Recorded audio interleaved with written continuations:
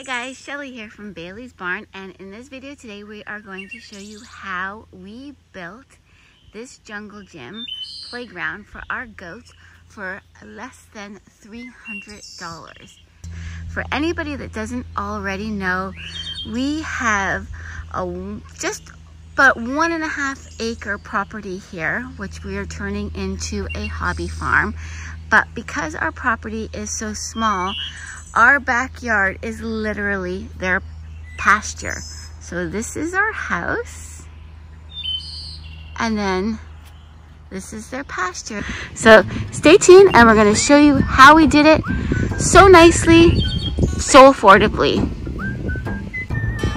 For this project, we bought cull lumber, which means the lumber is either warped or cracked, and it's sold at a huge discount.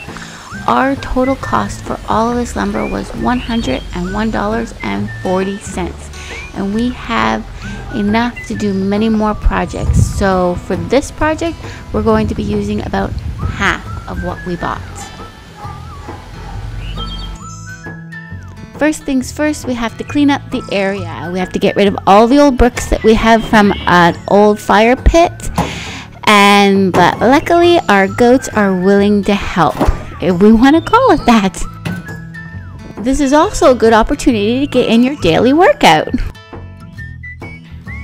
All cleaned up and ready to start building. We also bought 8 4x4x8s for our posts because we wanted to make sure that they were nice and straight. So our total spent on posts was $99.04. After we get the post in, then we have to put braces across in order for the deck boards to screw into. This was a little challenging because our boards were warped, so we have to compensate for that. It's not easy being cheap, but it is definitely doable.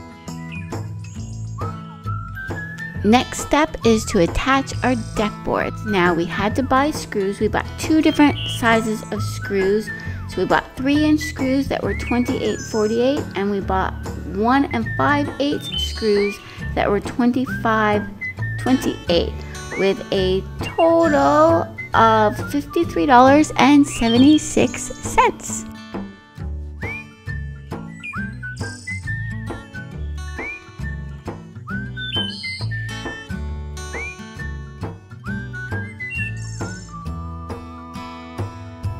Platform A is complete.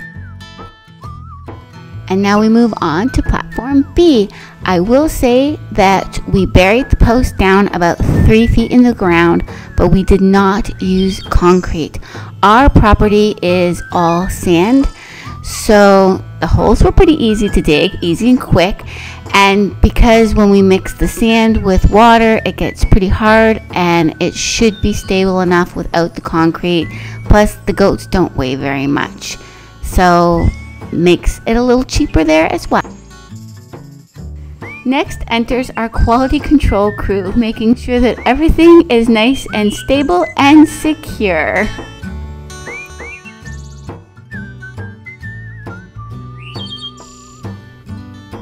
Carrie, aka Heyman, is putting screws in the corners and basically doing everything with platform B as he did with platform A. So he's screwing down the corners, and then we're going to add the braces in the middle, and then more deck boards on top. And our ground is slightly uneven here, but both platforms are sitting at the same height, even though it doesn't look like that.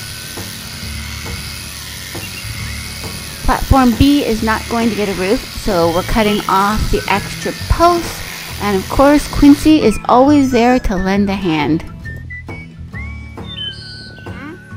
Our cutie patootie grandson Hunter arrives just in time to help Papa finish up platform B.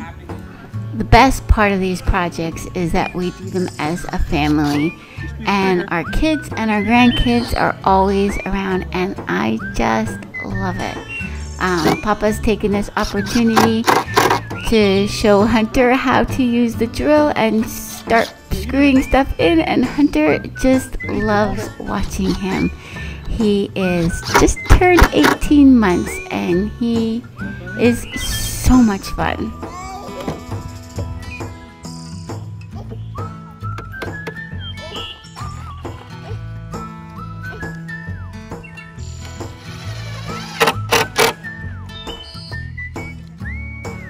Structure B is done and everybody is checking it for stability. Next, we're going to start building the bridge to connect the two platforms. We did have to purchase here some cable and some leg bolts. The total cost for those was $48.72.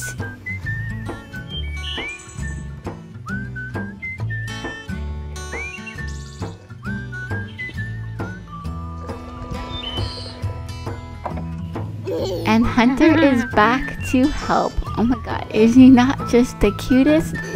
Look at, press the button, watch. Now we're adding the wood to the bridge. Now for this, what we did was we used fence staples that Carrie is measuring to make sure that everyone is in the same location. We used fence staples that he nailed into the board, and then we ran the cable through the fence staples. Now these fence staples, we already had in the garage. They were left over from when we built our farm fence. So they didn't cost us anything at this point in time. So I'm counting that as a zero expense since it's something we already had on hand.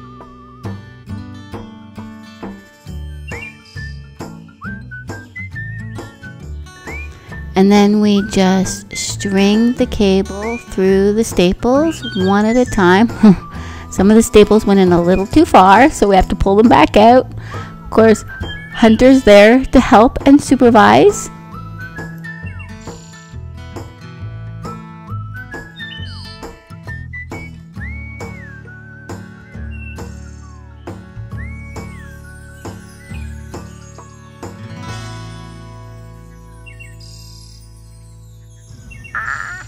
Over on the spectator swing, we have Lindsay and our other grandson, Hudson, aka Mr. Cheeks.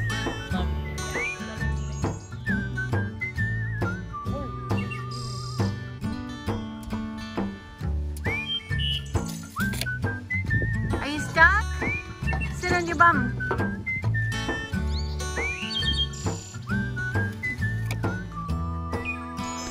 And our bridge is complete. Next step is the roof for platform A.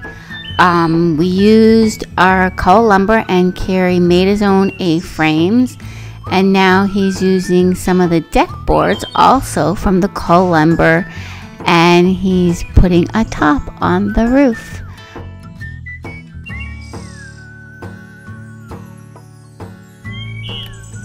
Next, we are using 2x12 by 12s for a ramp that we're attaching to platform A. These boards were one of our biggest scores that we got in the whole load of cull lumber. They are 2x12 by 12 feet, and they normally retail for about $45 each, and we got 4 of them. So we used one of them that we cut in half, and we're just attaching brackets that are attached on one side to the boards, and on the other side we're attaching to platform A. These brackets we already had in the garage, so they were of no expense to us right now. One of the perks to having a handy husband is we usually have some sort of stock on hand. And of course Quincy is there as his assistant as he is bolting it on the underside to platform A. Next, Carrie is just adding some little strips of wood that he cut, about probably 1 inch by 1 inch or 1 inch by 2 inches, that he's just adding periodically going up the ramp to give the goats some grips. Plus it also connects the two boards together to keep them secure so that they don't separate and get a hoof stuck in them.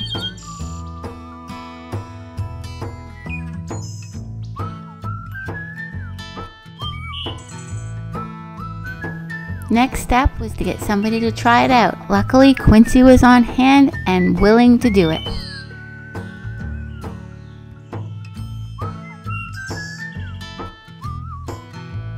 Next, bring in the tires. These tires cost us nothing. We actually got them from our local transfer station.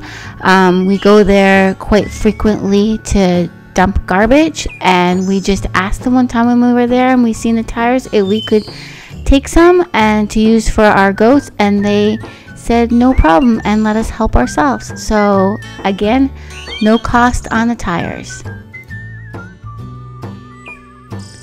Actually, with this first tire, after we buried it in the ground, we stepped back and looked, and I thought they should have been going in the other direction.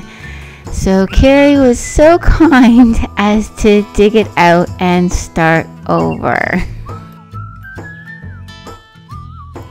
With the tires, it's honestly just manual labor. We buried them in about a third of the way down and then filled them back in with sand. That way they're nice and secure. So far, none of our goats have decided to jump on the tires, but they do like to lay in them. So hopefully in the future, they will even start jumping on them and jumping from tire to tire. So our total expense out of pocket was $252.22, $99.04 on 4x4s. I counted $50.70 for the lumber, which is half of what we spent, $53.76 on screws, and $48.72 on cable and eye bolts. Carrie still wants to buy a couple of leg bolts for the corners to secure it a little better, but even with those added on, we are still going to be well under our $300.